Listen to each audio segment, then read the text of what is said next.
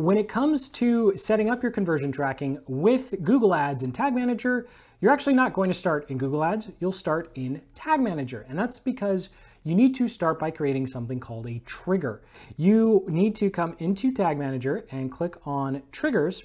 So all you need is the URL of your thank you page. So we'll go ahead and click on new, and we'll go ahead and give our trigger a name here. So I'm gonna just call this FEA lead. For trigger configuration, we're going to go ahead and select page view. So we'll click on some pages, and instead of page URL, right? So I'm going to go ahead and say equals and type in the exact URL that we want to track, which is going to be this thank you page.